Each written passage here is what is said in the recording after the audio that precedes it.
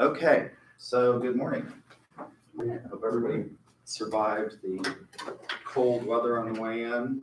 It's no wonder everybody's sick, considering that we're 85 degrees one day, not really 85, but 60 degrees one day. And what is it today? 30, somewhere in there. So we've got one student who's joined the class and was sick, so has to introduce himself, tell us what his 3 greatest strengths are, and then attempt to find a group that wants to take him on. Ready? Up here, yeah, up here, at the front. How's it going? My name's Corbin Thurman. I was on the professional sales team at Grant, so we kind of knew each other last semester. Look forward to taking the class with you guys. I was sick with the flu, so didn't want to get anybody else sick. So glad to hear that you guys are all doing well. 3 biggest strengths would be I'm pretty courageous. If you put me in a situation, I'm probably going to perform, not really get too shy about it. I'm pretty good at listening to people, although I could work on it much better than I do. It's always something I like to work on.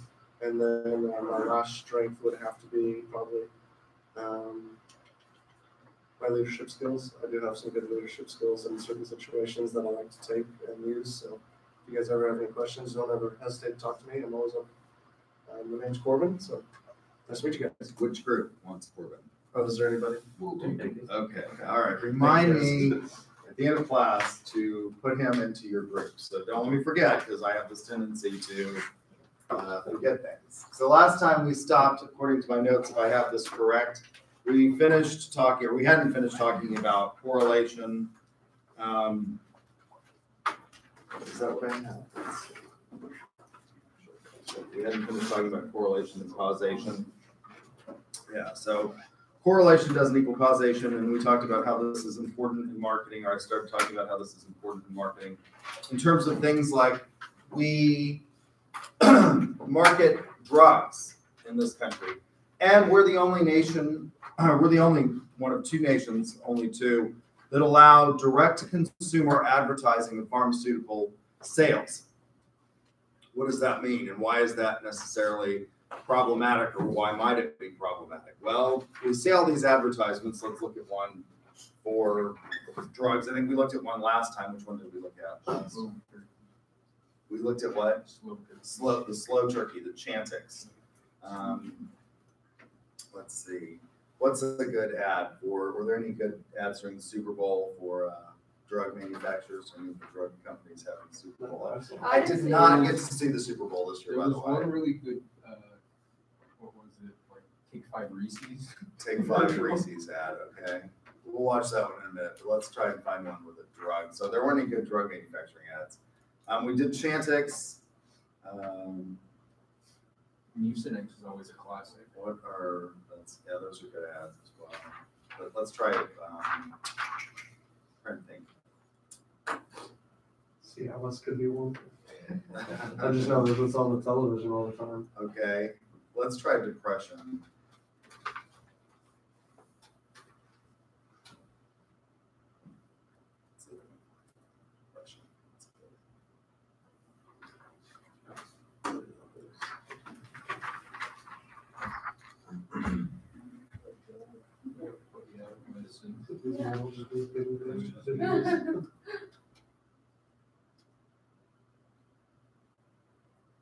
Oh, here we go. Abilify, that's good.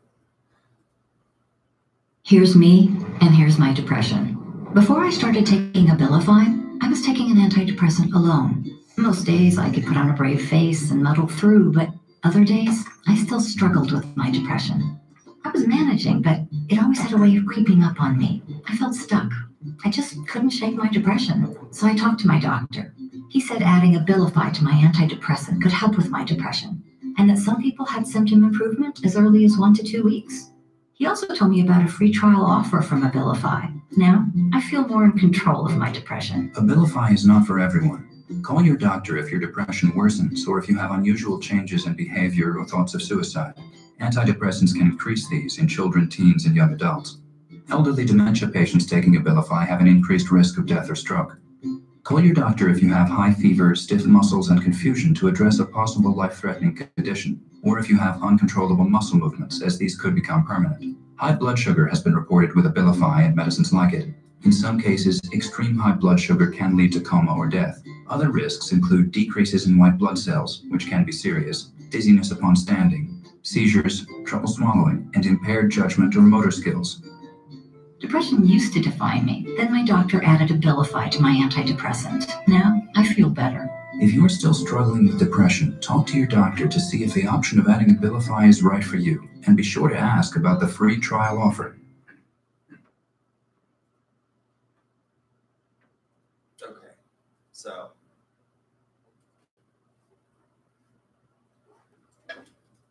Abilify. What is the argument that they're making there? What's the argument in the ad that they're making? If you take Abilify, we will reduce your symptoms of depression. Okay. If your current drug therapy is not working well enough for you and you're still suffering from depression, let's take some Abilify. But then we have all of the disclosures, right? May cause suicidal thoughts and tendencies.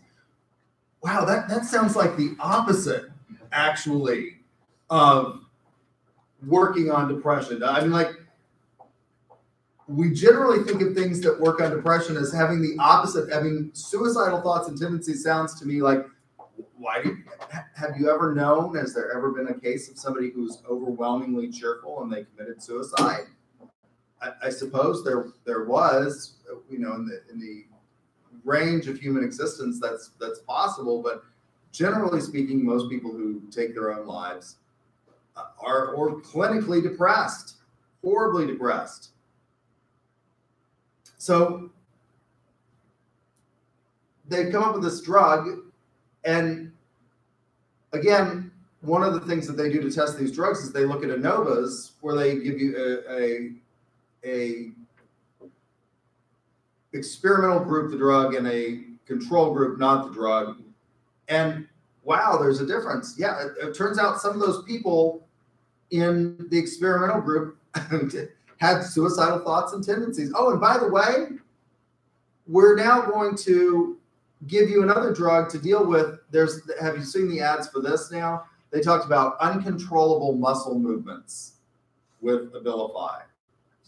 That's now called tardive dyskinesia, which is brought about by taking all of these drugs. And so now they have a drug that you can take to control the tardive dyskinesia, which is what is tardive? It involves your movement of fingers uncontrollably, blinking uncontrollably. I mean, so when we make these arguments about correlation, it doesn't necessarily mean that they're causation. The fact that you take Abilify, I mean, is that really working? How do we know? We should be skeptical of these kinds of claims. And one of the things that's happened as a result of ads like this in the United States is that we have people basically self-prescribing. They're going to their doctors, they're seeing these ads, and they're saying things like, my depression is horrible, I need Abilify. I'm on Wellbutrin and it's not working well enough, so give me Abilify. Or I'm on Prozac or Paxil or any of these other, and I need something else. Well, that may be problematic, particularly in a system in which insurance companies tell doctors that they only have 5 minutes with you. That's all they'll pay for. Your doctor runs in, they don't actually do much. So when you're saying I'm still depressed, okay, well, let's try adding Abilify. Wow. Well, maybe we ought to think about it. Now, there is a positive side to these ads, I think. And one of those is that we now talk about these things. My father he's retired now. He was a special agent in charge for the Federal Bureau of Investigation. At the time he was hired by the FBI, the director of the FBI was J. Edgar Hoover, the founder of the Federal Bureau of Investigation. He's an enormously powerful man and somewhat corrupt. Everyone, before they were hired, had to meet the director, right? And at that point in time, when my father was hired by the FBI, if you had ever been seen by a psychiatrist or a psychologist outside of the Bureau of Psychiatry, they would have you meet with a psychiatrist or psychologist to make sure that you weren't crazy, right? But if you ever met with one before that, it was an a priori bar to employment in the Federal Bureau of Investigation, because the theory was you must be Looney Tunes. And so during that period, and this was not an abnormal perspective in the 1950s and 60s, to say if you had ever met with a psycho, obviously you've got problems, right? Well, I think one of the things that these ads have done is that this has made things like depression and anxiety socially acceptable to talk about, which is a good thing. But there's also maybe a bad part, which is we're all now running to our doctors saying, I need this drug. I want this. You know, I can't quit smoking. Give me Chantix. And what were some of the side effects of Chantix? May cause suicide, may cause, you know, depression. Wow. So we've cured the smoking, but you might take your own life. You know, It's technically a cure. well, yeah, that is. That's the ultimate cure for a lot of things. You know, death cures a lot. So we need to think about these things when we talk about them, and we need to think about them as marketers and how we are ethically going about presenting the case for the things that we manufacture and the safety of those things. So it's not just with regard to drugs. We have this problem and issues with all kinds of things. My department chair is absolutely convinced that Volvo is the most wonderful car on the planet because it's safe, right? It's just a safe car. Are there other safe cars out there? Are there cars that are safer than Volvo? I don't know. Subaru claims that they're safer than Volvo. Are they? How do we evaluate those claims? Subaru has all kinds of ads. You all have seen the ads, you know, with the cars that are crunched and, you know, and they're like, they lived. It's a Subaru ad. They're making an argument about the safety, you know, and the causation between, you know, crashes and you living and surviving in a Subaru. And so we should be, I think, somewhat skeptical of these things. How do we know that they're safer than Volvo? Or how do we know that Volvo is safer than Subaru? In a highly complex and technical world, that becomes difficult for the average person to evaluate. Prior to the Industrial Revolution, I think we had some ideas. We could evaluate things fairly well. Now, we're going to have to rely on, you know, other people and expertise. How many of you could actually work on your own vehicle? Okay, 1, 2. I've actually done things on my vehicle. I've got, YouTube is great. You can learn all kinds of things on YouTube about how to do it. So the windows went out in my mother's Honda Element. She loves that car. They don't make it anymore, so she keeps it, even though it looks like it's about to fall apart. The windows went out. I got on YouTube. I figured out how to change the regulator, the motors and the regulators in the Element. But that's, you know, most people can't. Most people don't. I have an enormous amount of time. I'm a college professor, so I have nothing else to do with my life. You know, once I leave here at 11, go fix my mother's car, do something like that. Most people don't have that time, and so they're going to have to rely on these things. And so when we present these arguments about correlation, that Subaru is a safe car or in an accident, what is it that they have to back that up? And are they making ethically valid arguments? Complex questions. We oftentimes find these in marketing where we hit you with double-barrel questions. Do you suffer from depression and anxiety?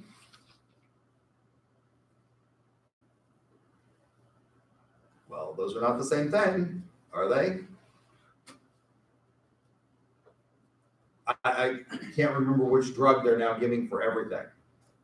It's, you know, depression, anxiety, smoking cessation, and weight loss. Are you depressed, anxious, and fat? Well, you know, Cure all. I mean, that's one of the things that I think that was Wellbutrin when it came out. One of the reasons I'm divorced. So at the time, my spouse decided she was going to get on Wellbutrin and quit smoking, and also to lose weight and for depression. I just quit smoking. Wasn't a happy combination. But, you know, I mean, double-barreled, you know, these are not the same things. Anxiety is not the same thing as depression. Depression is not, you know, be careful about how we present these issues. And should we really be making claims for things like that may be, you know, difficult or tangential or secondary? So avoid those. That's a complex questions. Any questions about logic and critical thinking? All right, well, if you have questions, let me know.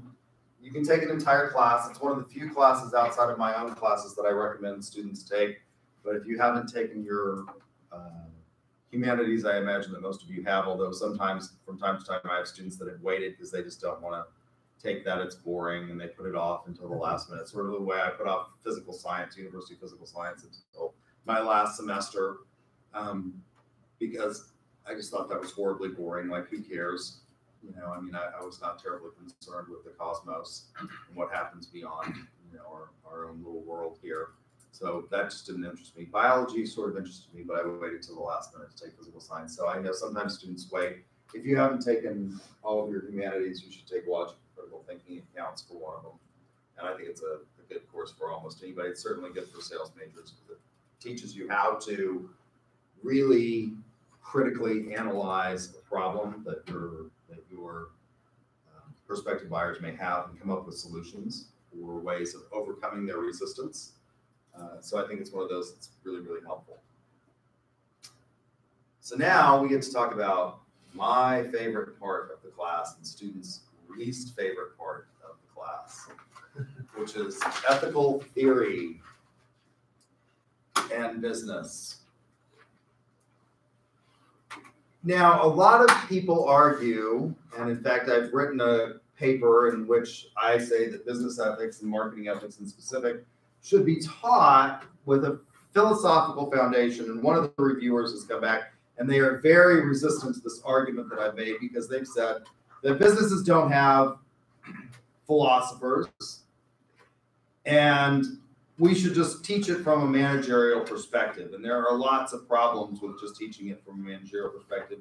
And there are lots of problems with assuming that you have to have just an advanced degree in philosophy to understand these things. I don't think that that's true. And the other thing that happens is whether we realize it or not, we all engage in philosophical discourse all the time, whether we recognize it or not. We all sort of have, people will ask you, for example, you know, at fashionable parties, what's your life philosophy? You hear people, you know, talk about this all the time. Well, my life's philosophy is. What is your life's philosophy? What is it that most people want, do you think? So these three great questions, we talked about this the last time or in one of the previous classes. Philosophy attempts to answer three great questions. What are they? The question of knowledge. What is it we can know and how can we know it?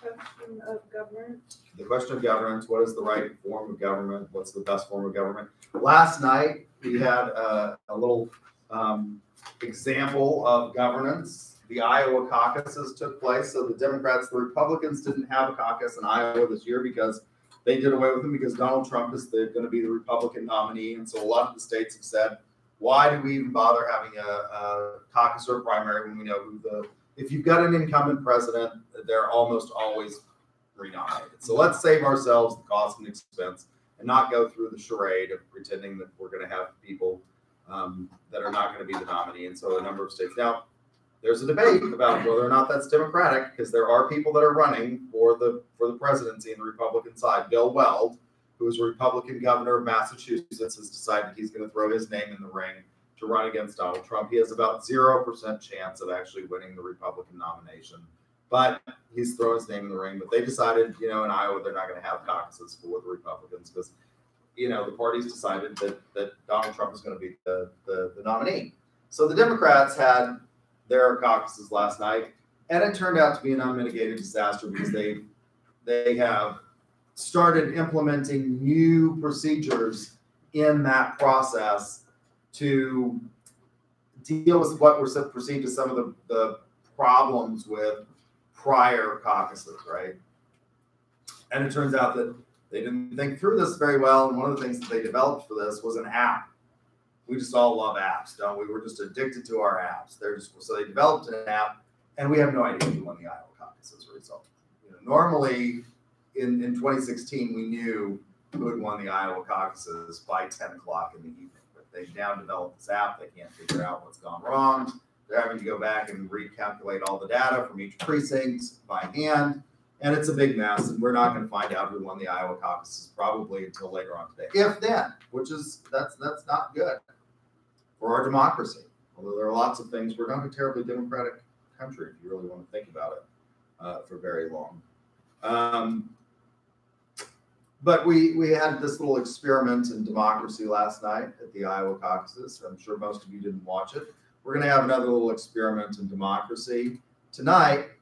President Trump will deliver his State of the Union address. Now, you all should watch the State of the Union address because fundamentally, this is a marketing statement. It is the president marketing himself to the nation.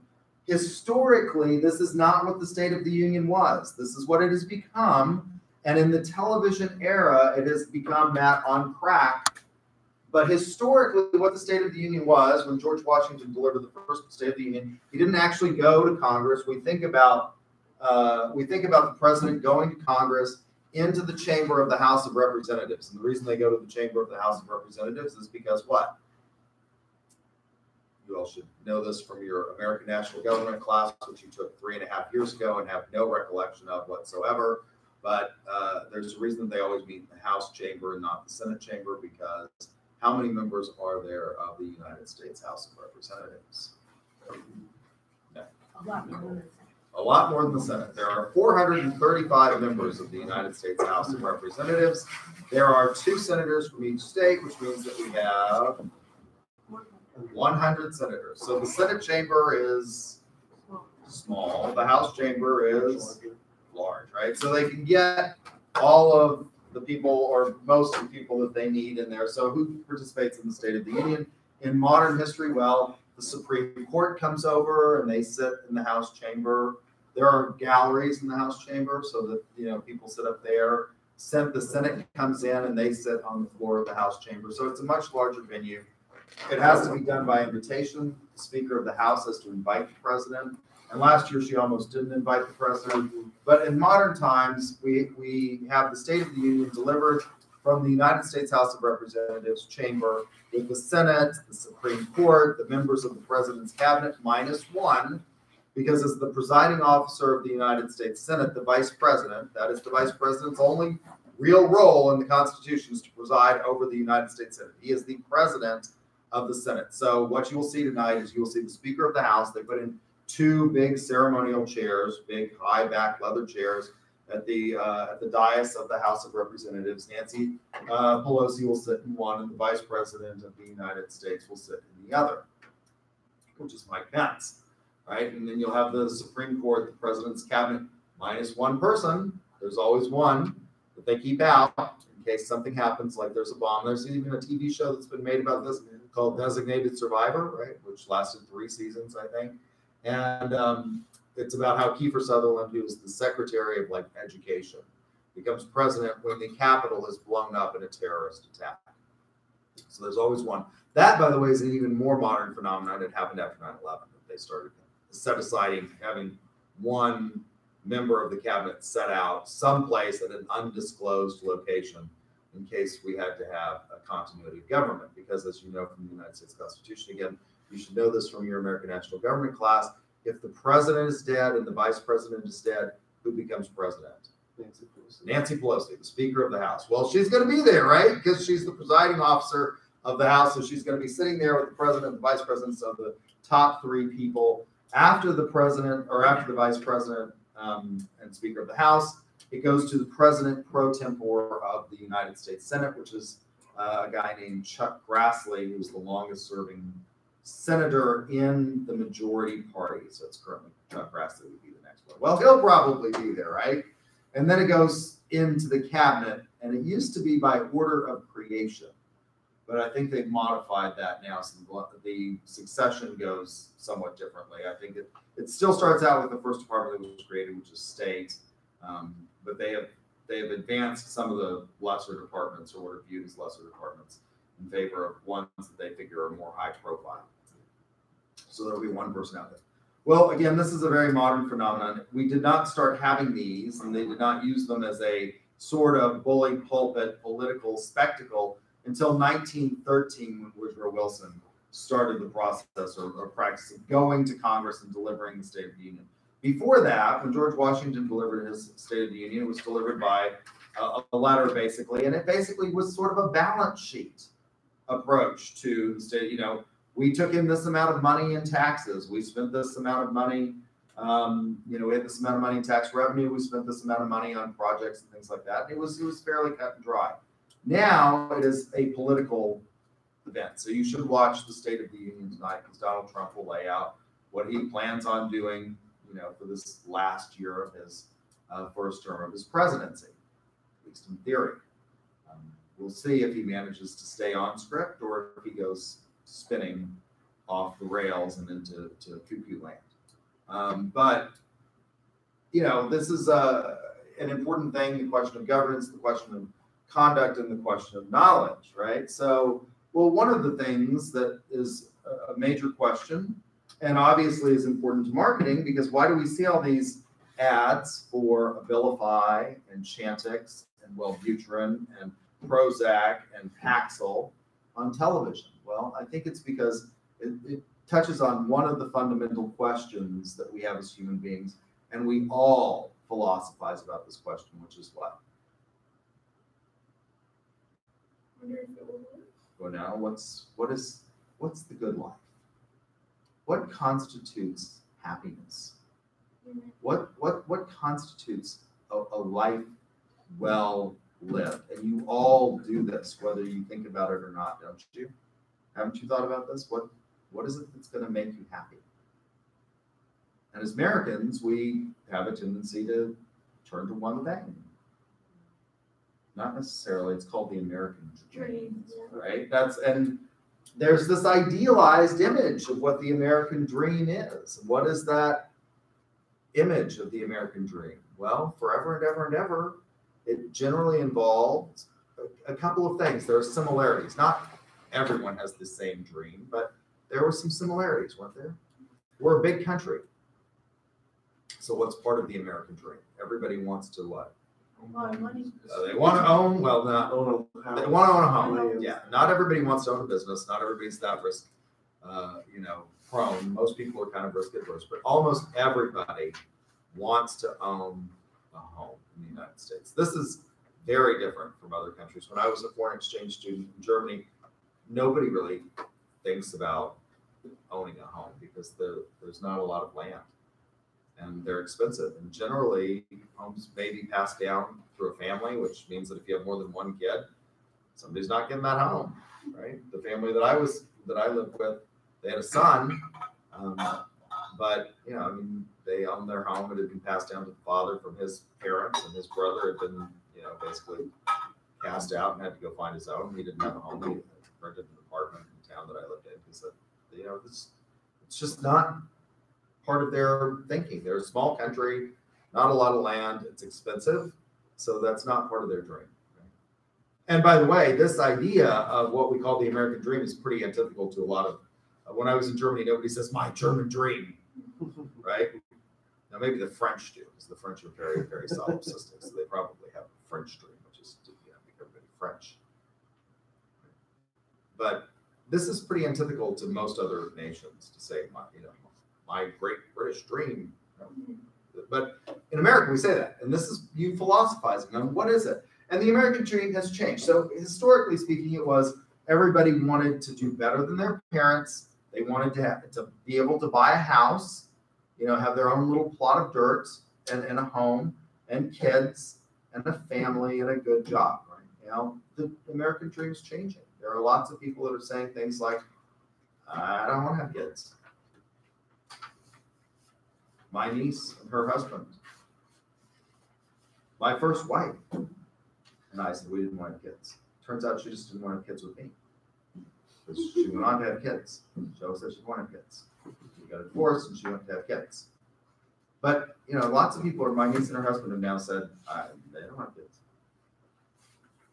And I understand this. Because kids suck up a lot of resources. Right? But historically, that's what people wanted. They wanted to get married and have a family. That's changing. A lot of people are now saying, I don't want kids. I want to have a career. I want to go to work. I want to make money. I want to travel the world. But this is all echoes of you philosophizing about what it is that makes you happy, what it is that you think is the good life. Right? And one of the things that is unique about America is that we basically say, that's okay. In lots of other parts of the world, they don't say that's okay. If you want to deviate from the norm. In Russia, if your good life is that you want to be gay, well, it's going to suck to be you. Because they still persecute homosexuality there, right? So we all philosophize about these things, and we should think about them. What is the good life? What is it that constitutes a life well lived? So one of the case studies that they talk about in business ethics, and it's talked about in your book somewhere, is executive compensation. This brings up issues of fairness, right? In 1960, the average CEO pay was 12 times the average factory worker. So you took the average of the people that are down there on the floor, bolting the tires on the Buick, or putting in the engine, or whatever it is that they're doing, and it was 12 times. By 1974, the average CEO pay had risen to 35 times the average factory worker. In 1995, it was 135 times the average factory worker. That was in 1995. In 2020, you want to guess how many times it is more than the average factory worker? Thousands of times the average worker in the country. Company, not country. What is the executive compensation package for the CEO of Disney? Well, we got a glimpse of that when Roy Disney and a bunch of other people filed a lawsuit against Michael Eisner called the derivative lawsuit. Michael Eisner's package at that time, his compensation package, was $535 million. This was back in the early 2000s. $535 million a year. But hey, that's chump change compared to Bill Gates, who's making how many billions a year? Or Jeff Bezos, who's now estimated to be the wealthiest man on the planet. And how much is he worth now? What's his net worth? 60 or 70. Oh, it's more than that. It's closer to, let's see. Let's just look it up. He's trying to be next year, man. Well, you think that Tom Steyer is a billionaire, but he's not Jeff Bezos rich. Let's look. $123.9 billion.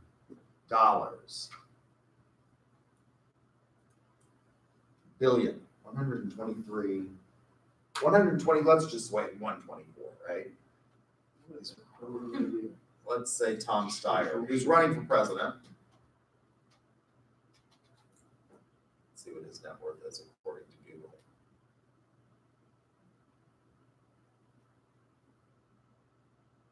$1.6 billion. That's what Forbes says. Tom Steyer's worth $1.6 billion, so he's a billionaire. Wow, just downright poor.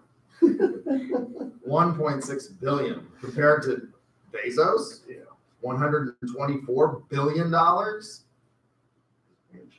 Grandchildren. What about the guy who used to be Number one, Bill Gates. Wow, he's suffering, isn't he? Old Jeff Bezos, whose employees are having to pee in Coke bottles because if they take time to go to the restroom, they get fired. You know, boy, that's a way to run a company, isn't it? I don't know. This raises fundamental questions now of fairness, doesn't it? I mean, that's, I think, part of the American dream too, historically, has been, I want to be rich. I want to make a lot of money. Not everybody said that. But, you know, most people want to make a lot of money. Why do they want to make it? Because we all have needs, right? We all want things, don't we? So we want to have a house. That's still, to this day, something like 95% of Americans say they want to. That's part of their American dream, is to own a home. And the homes that we want have gotten bigger and more extravagant. We no longer are satisfied with 2 bedrooms or 3 bedrooms, 2.5 baths. So historically, that was the model in the 1950s and 60s. You had, 3 kids. And if you had 2 boys and a girl, the girl got her own room, the boys had to share a room, and all the kids had to share a bathroom. How many of you had to share a bathroom? You just described my family. Well, that's not most people anymore now. They God, kids can't share a bathroom. Crazy. People get ready in time. It's hard. Everybody doesn't have their own bathroom, right? And so this idea of CEO compensation, well, if Bezos is worth, how much was it? 129 billion. I mean, if he's making this amount of money, how is he making it? Well, I can tell you how part of it he's making it. I mean, he took this little internet startup company that he had this idea that was an internet startup company. And what was the idea? Well, we're going to have a marketplace for books. People like books. How many of you actually read books now? You don't read books because reading makes you sleepy. That's what my students tell me. When I had a student last semester. I'm not doing very well on your test. Well, did you read the book? No, reading makes me sleepy.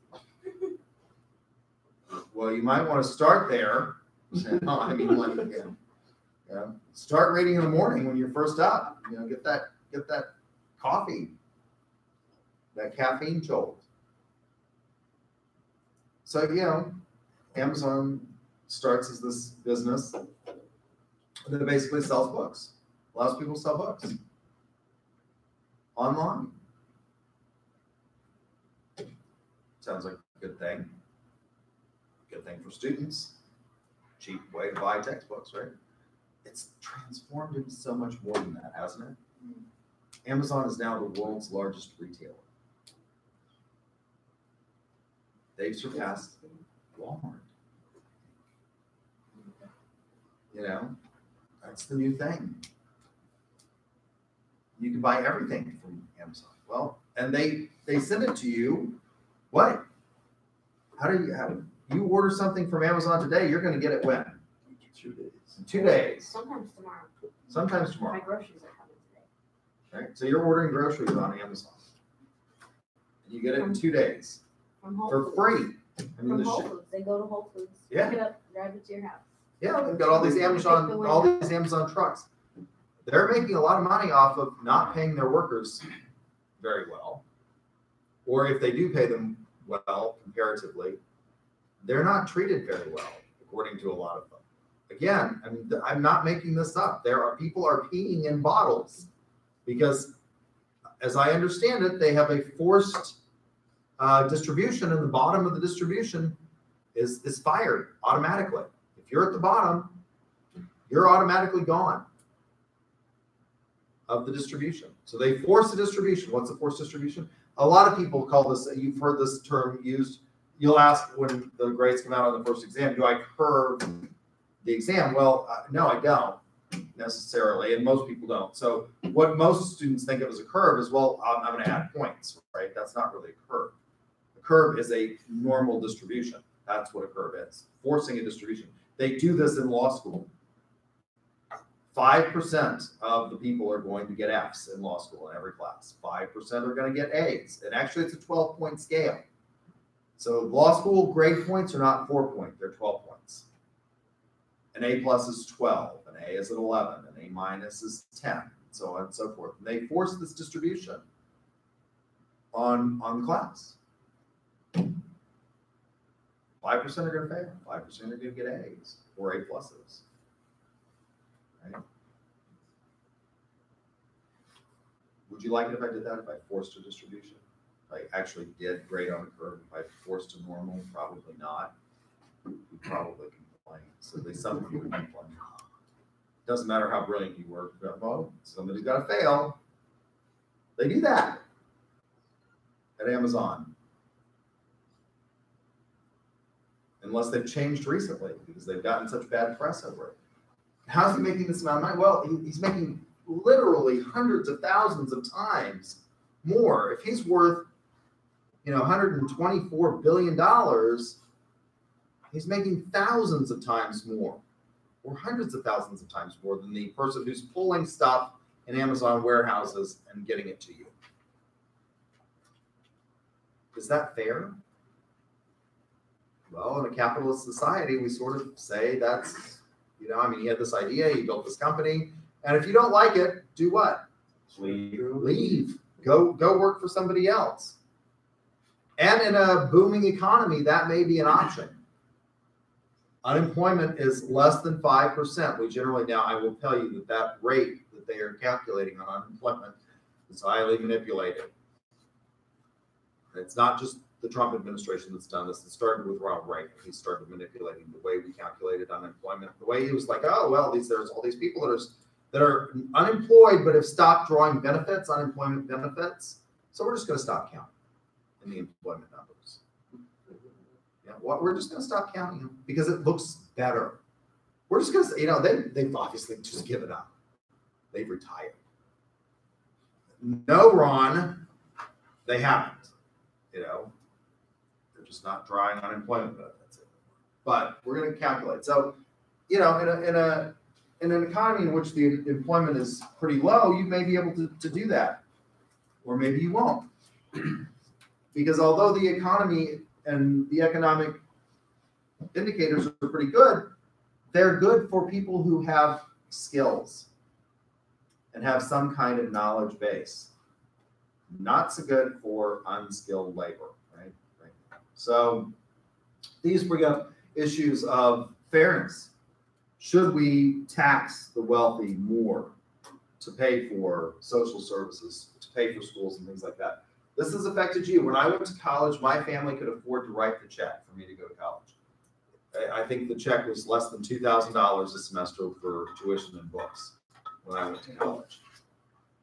Wasn't that long ago. I know I seem old, and I've been here a long time. I've taught here for 27 long, suffering years, but it still wasn't that long ago. Now, most of you have to take out loans. Why do you have to take out loans? Well, because the state is no longer paying a big portion of that. Why is the state not paying a big portion of that? Well, because we've given tax breaks as a society. We've said we no longer. You can afford to do that. You're going to make a lot of money when you get out of here, hopefully. So you can afford to do that, and we need to give tax breaks to businesses so that they can grow their business or whatever. So these kinds of things bring up fundamental questions of fairness and justice that we talked about. So there are some challenges to philosophical ethics, and when we talked about what is your definition of justice, you should know these. What are these challenges to philosophical ethics? There are 3 of them. 2 of them sound good. The third one doesn't sound good, but it's probably the hardest to deal with. The other 2 sound intuitively attractive, but they're very easy to dispense with if we think about them for more than about 5 minutes. The third one is harder to deal with. So the oldest or the first of these is subjectivism. This is the idea that there are no and you should know these terms for, and I've used the term before, for an exam, a priori truths. Subjectivists say there are no a priori truths. What are a priori truths as opposed to a posteriori? A priori knowledge is knowledge that can be gained from the rational mind without reference to external events or experience. What is an example of a priori truth that can be gained from the rational mind? Oops, I'm not a very good artist today. Well, if you have a rectilinear triangle, a right angle triangle, and this side is 3 and this side is 4, the third side has to be, this should come tripping off your tongue.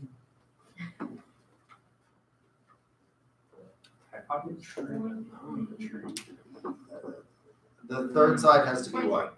No. It's a squared plus b squared equals c squared, which means that if this one is 4, what's 4 squared? 16. What's 3 squared? 9. What's that give you? 25. What's the square of 25? Right? 5. Who came up with this? It's the Pythagorean theorem, yeah. Did Pythagoras go around, so he's an ancient Greek. Did he go around drawing triangles in the dirt to figure this out? No, he didn't. No, he didn't go around. And it's nice if it's 3, 4, 5. It gets more complicated, right? Yeah. No, he didn't. I can tell you. You can see this in the mind's eye.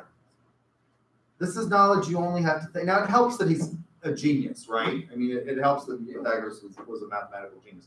But he could see it in his mind's eye. He knew it a priori without reference to experience. This is true in space. It's true in all places at all times. And this is useful. How is the Pythagorean theorem useful? Well, we can use it in all kinds of building of things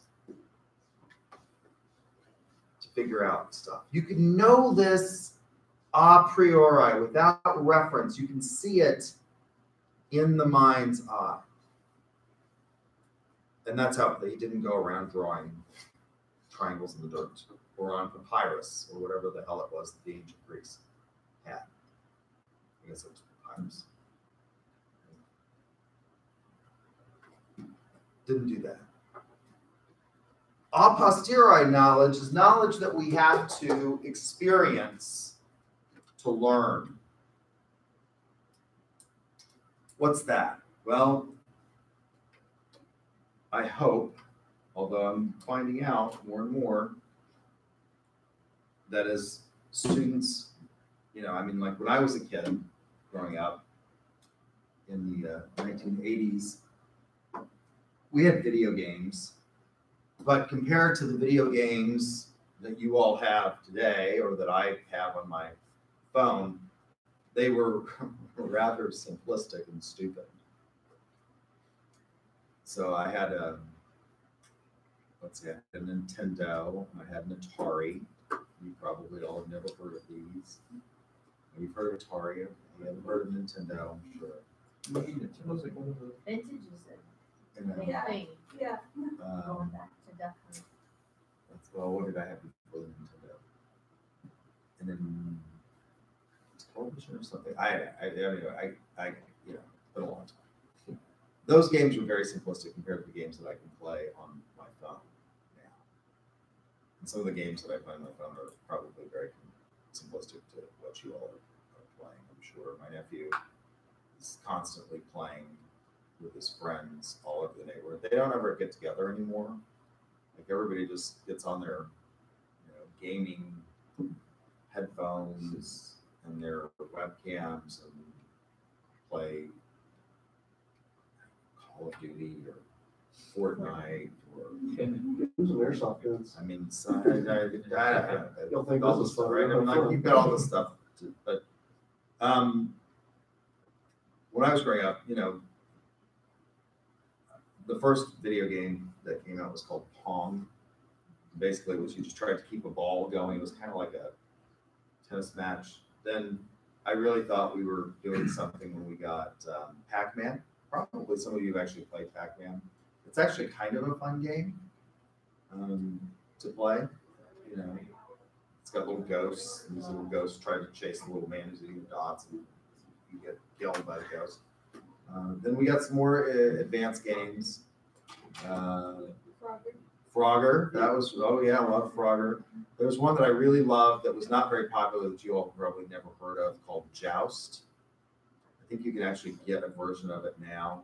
So Joust was you rode ostriches, but the ostriches could fly, and you tried to knock off the other person while flying on the ostrich. And to do that, you either had to hit them with your lance or you had to land on top of them before they landed. It was a great game. But we actually had to ride bikes because that was, like our parents would say things like, turn off that television and go outside.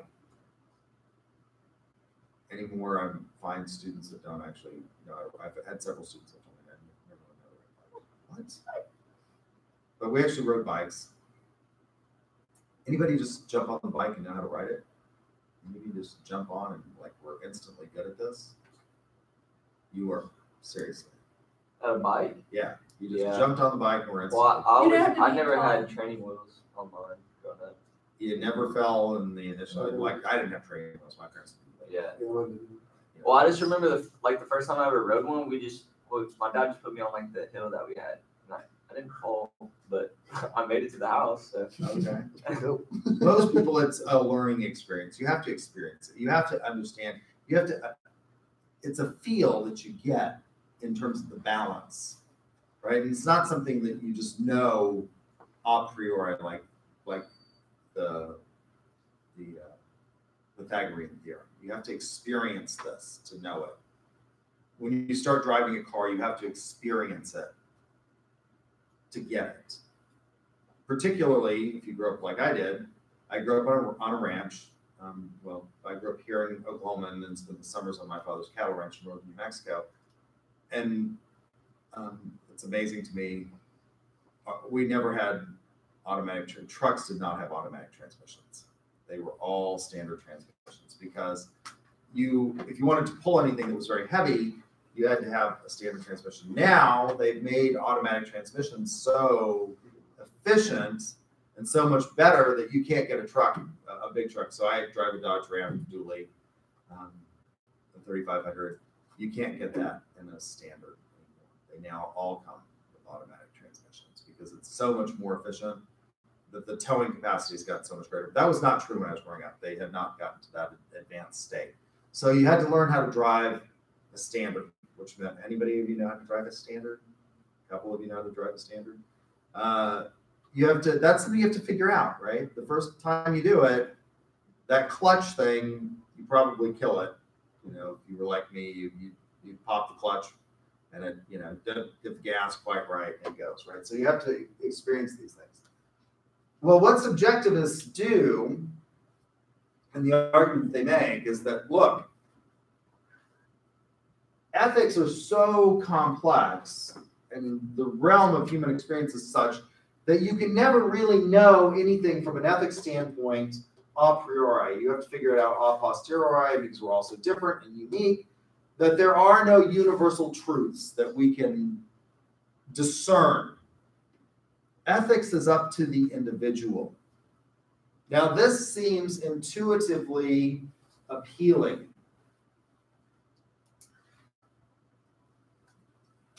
Because if we think about things like executive compensation, I'm sure there are some of you that are in here that are like, yeah, I don't think we ought to tax Jeff Bezos a whole lot of money because, well, I'm going to be rich one of these days. I've heard that argument all my life in Oklahoma. Oklahomans love that argument. I'm going to be rich one of these days. Yeah, the evidence is no, you're not. Right? I was one of those people. They used to do the Vista. They used to be students actually used to read the school newspaper. There's this little newspaper. It still comes out, I think. Is it still around? Like, you know, but students actually used to read it. Like, you know, Said that was so funny. what? Used to read it. Yeah, I mean, students used to read this. It was kind of entertaining, I guess. But, you know, Vista used to do this survey every fall where they'd go around campus and they'd ask people, well, where do you think you're going to be when you're 30? And 95% of our students would say, well, I'm going to be a millionaire.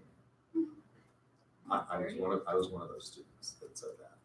We see how it's turned out. It's poorly, right? You know, so the evidence is you're not going to be a millionaire. Sorry. But, you know, if I asked you all about, you know, should we tax the hell out of Jeff Bezos? I'm sure somebody would say, oh, no, that stifles ingenuity. It stifles free enterprise. We need to let the entrepreneurs flourish and thrive. That's what a market economy is all about. And I'm sure some of you would say, hell no. We have a healthcare system that's broken. Yeah, we ought to tax him. You know, and the others tax the hell out of him so that we can pay for Medicare for all.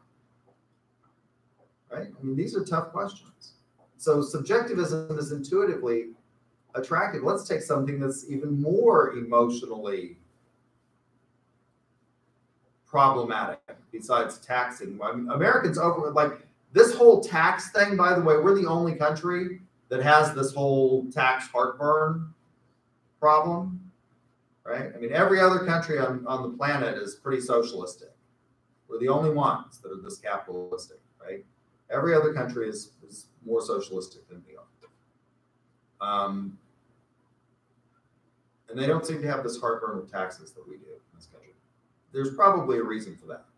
Probably part of the reason that we have this problem is because we aren't like Germany, where people live, as I told you, in small places and they have to rely on people. I mean, in the United States, every time we got to a little too crowded, what do we do? Well, we moved. And if you don't like your neighbors, I can tell you that's one of the reasons people move. They decide that I can't stand these people. I am going to move out. Or I can set up my skunk works. Do what I want. Let's take something even more controversial, abortion. This is a marketing topic, right? Students talk about what is abortion after? Well, you pay for it. It's provided, right? You're paying for it as a service, or some people do. Should we spend tax money on it, right? Should we give to Planned Parenthood? So, you know, if I start asking questions about abortion like that, I'm sure we're going to have all kinds of different opinions in here. Everything from you should have abortion on demand to no abortion ever. Now, the vast majority of Americans settle somewhere in the middle, don't they? What do most people say? Most people say, yeah, I don't really like abortion, but, you know, I'm not willing to tell a woman what she can do, at least within the first 3 months. That's what most people say. Like, you know, within the first 3 months, okay. After that, I'm getting a little queasy about it, you know. But that's a really hard issue. So subjectivism seems attractive, but the problem with it is that if we accepted subjectivism as true, well, we could never come up with rules, and we can find subjectivists say there are no a priori truths. There are at least 3 rules that we have found in the anthropological and historical record that all societies have said these apply at all places at all times. What are those 3 prohibitions that we find in all places at all times? And we can discern more a priori, I think, than this, but the ones that we can find, at least in all societies, from very primitive to our advanced, are all societies have a prohibition against killing members of the in-group. No society allows for the indiscriminate killing of members of the in-group, right? Now, most of us have gotten more sophisticated, and we, as societies have advanced, and we extend those protections to even members of the out-group. All societies, you know, say you can't indiscriminately kill members of the in-group. In the United States, we no longer say that you can kill members of the out-group, right? It's It's not permissible. What do I mean by members of the out-group? Well, when the Canadians come across the border, as they're wont to do, because it's cold up there in Canada, they like Florida in January. If you've ever been to Canada in January, it's a horrible place, miserable. And they vacation a lot in Florida. Well, we don't allow those Floridians to just, kill the Canadians, do we? And no, we don't. So we extend that. All societies have had a prohibition against stealing, at least from members of the in-group. Now, there are societies that are more communal, and you have to acknowledge that. But, every society, even the most communistic or the most communal, have some idea of ownership of some things. At least their clothing or their beads or things like that. So there's a rather sweet movie that highlights this, that follows the Little Swan people. It's a really old movie now. They used to show it in school when I was a kid. I bet you haven't seen it. It's called The Gods Must Be Crazy. Have any of you seen this movie or heard about this movie? Usually I've had one student every semester that has seen this. Their parents make them watch it or something like that. I think you can get it on YouTube probably. So in The Gods Must Be Crazy, what happens is this airplane is flying over a portion of sub-Saharan Africa where the Little San people live. And they're a communal society. They share almost everything except, like their necklaces and their clothing and things like that. But everything else is shared. And this pilot drops out from his window a Coca-Cola bottle. And this turns out to be like the root of all evil for these Little San people because they only have one of them. Everything else they pretty much share communally. But now all of a sudden they've got this rare good that is pretty useful. So it's an old-fashioned. The movie was made in the 1970s, I think. So it's an actual Coca-Cola bottle. You can buy these now. They sell them in the stores, sort of novelty products. But at the time when I was growing up, they didn't. And not everything was plastic. They had Coca-Cola bottles, and in fact, you put them back. You've got a Coca-Cola bottle out of the machine, and they would have crates next to the Coca machine for you to put the Coca-Cola bottle back in. And in most states, you had to pay a deposit on the bottle, and then they would give you the deposit back when you took it back into the store. So this pilot throws out this Coca-Cola bottle, and all of a sudden, these people figure out that it's really useful for a lot of stuff, right? The women figure out that they can use it as kind of a mallet to mash stuff, to make food. The men figure out that they can use it for something else, and it creates a lot of problems. So the chief of the tribe tries to get rid of the bottle, and it keeps coming back, and it's kind of a funny story. They live very communally, but even in that communal setting, there are prohibitions against. You don't walk up to somebody and snatch their puka shells or whatever it is that they're wearing. You respect that. So there's a prohibition against stealing. The third is there's always a prohibition in all societies, in all places, at all times, against bearing false witness against a member of the in-group. Now, of course, you can lie about members of the out-group, but you can't lie about members of the in-group. As we become more advanced, we basically said you can't do that. You can't go into court and say that Canadian over there, he ran into me and caused great bodily harm, and of course we shouldn't believe him because he's Canadian. And what do they know about driving? They live in the tundra. We've extended that, but we found 3. So if we can find one, we can dispense with this idea that there are no a priori truths. What are some of the things that we can know that you don't have to experience to know that it's probably just wrong? Well, let's take the first prohibition, the prohibition against killing members of the in-group. Well, nobody wants to die, do they? For the most part, very few people want to die. Most people want to live. And they will go on living even in abhorrent conditions and clinging to life in the most abhorrent of conditions. This is highlighted in a book called Candide by Voltaire. Voltaire thought of this book as being a rather, quick little tome that he put out. You can read it in one sitting.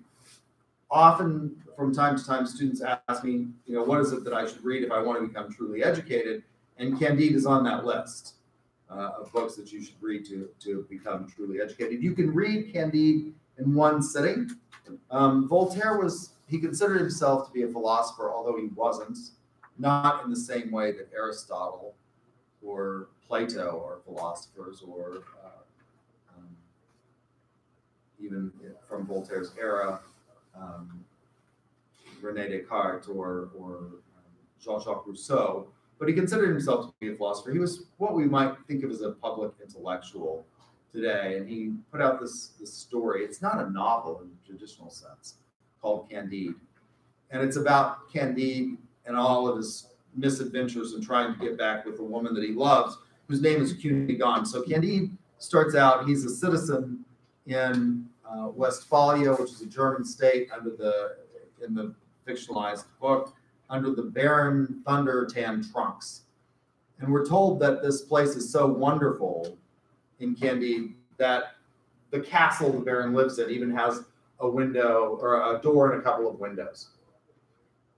Candide gets kicked out of Westphalia and this paradise for experiencing carnal knowledge with the Baron's daughter, whose name is Cunegonde, and he literally gets kicked out of paradise with powerful kicks on his rear end. And he spends the rest of the book trying to get back with his beloved Cunegonde. At one point in time, he and Cunegonde are actually reunited, and they come across an old woman. And the reason I tell you this story is it highlights this idea of how much we cling to life. And they start telling their tales, and all of them have got these tales. They've gone through horrible things. In trying to get back with Cunegonde, Candide has been thrown out of Westphalia, and he's gone on these adventures. At one point, he ends up in the New World, in El Dorado, and there's so much gold lying around in El Dorado that people literally just leave it down on the streets, and he packs up some burros and goes back and tries to get back with Cunegonde. But in these series of events, he experiences a lot of misfortune. And so they all start trying to tell their story of misfortune. Candide goes through his, and Cunegonde goes through hers. And this old woman whose nose is so long that it touches her chin, and her ears are so big that they look like Dumbo. And it turns out she has only half of a butt because she was captured by pirates, and in order to survive a storm and a shipwreck, they carve off half of her rear end and eat it.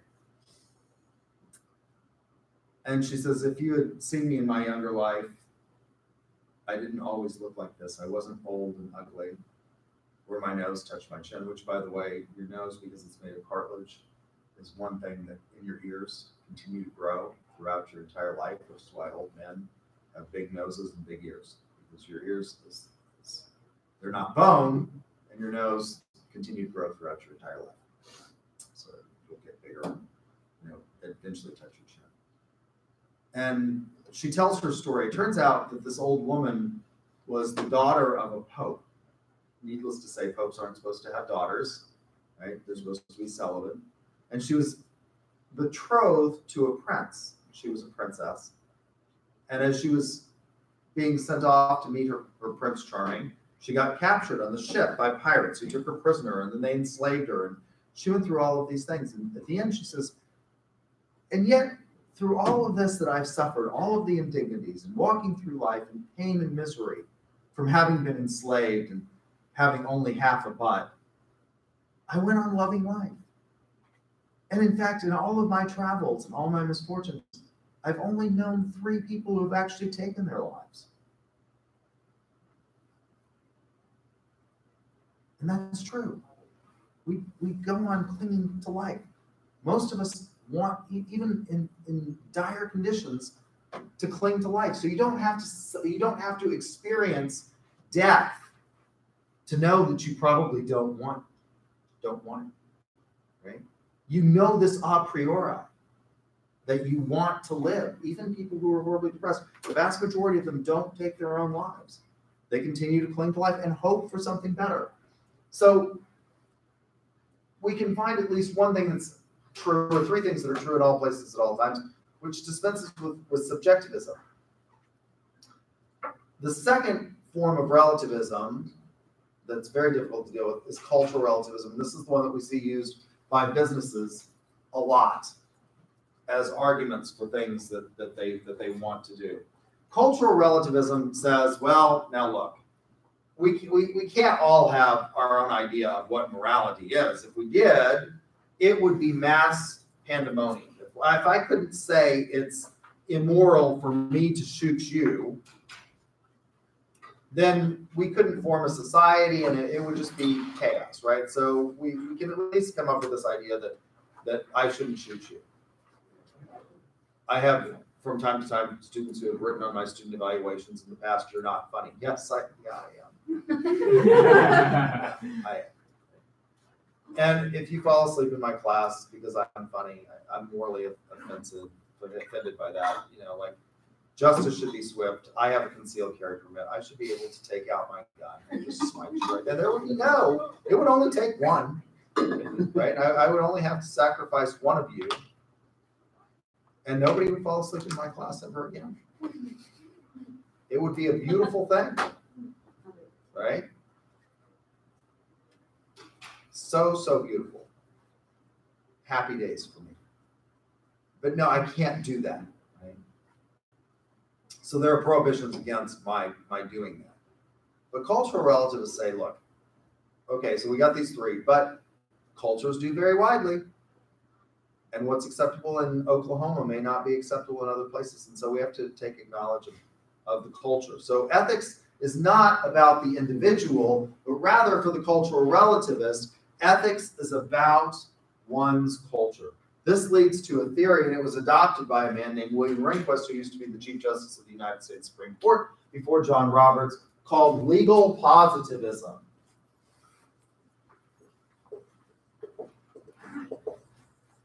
And what this says is that you look to the law or the culture in which you're, and criminal law, by the way, is where we codify how we feel about things as a society. So forever and ever and ever, until a case called Lawrence and Gardner versus Texas in 2004, until that case, every state in the United States had prohibitions in their criminal code against homosexual sodomy. Gay sex bad, straight sex good. Now, obviously, very few people were ever prosecuted under these statutes, right? But that's where we said as a society, we don't like that. We're going to criminalize it.